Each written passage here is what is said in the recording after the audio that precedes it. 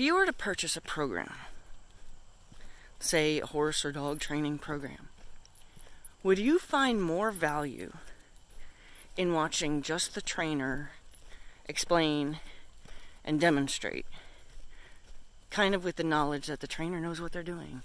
The trainer's going to get the response they're looking for quite quickly. The trainer's not necessarily going to run into the troubles that you're going to run into. Maybe, if they're good, they'll tell you kind of what to expect if things like this happen or things like that happen, of course. However, you may not see or be able to get to, like visually experience a horse having a hard time because, in the body language that would be part of that. Because the horse isn't really having that kind of time.